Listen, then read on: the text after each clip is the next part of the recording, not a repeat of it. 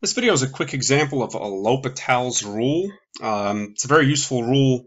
It basically states that if the limit as x approaches a of a rational function, something where we have like an f of x over a g of x, is 0 over 0 or any other indeterminate,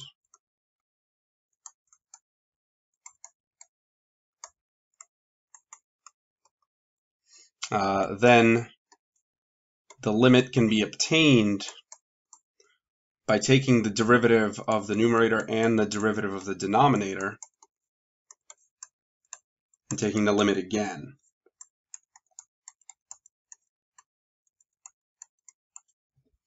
And now it's important not to do the quotient rule here. We're literally just going to take the derivatives as they lie.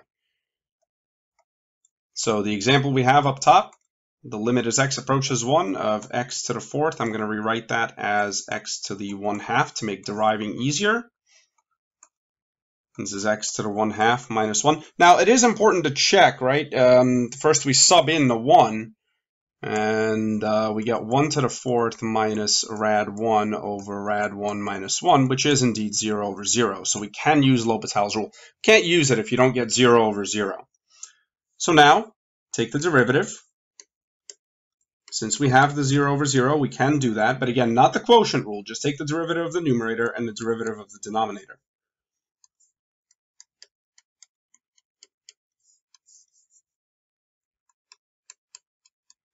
That's a simple power rule differentiation.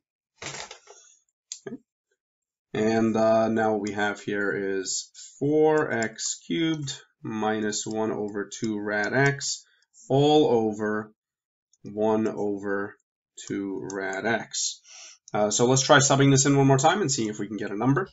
So now it's going to be 1 cubed minus 1 over 2 rad 1 over 1 over 2 rad 1.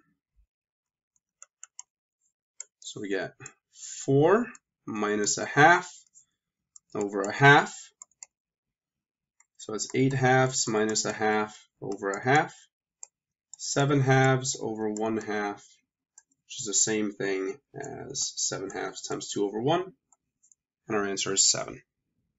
Thank you for watching. If you like this video, if you found it helpful, subscribe to our channel, check out some of our other videos, and feel free to email us with some requests. We'll try to get to them as we can.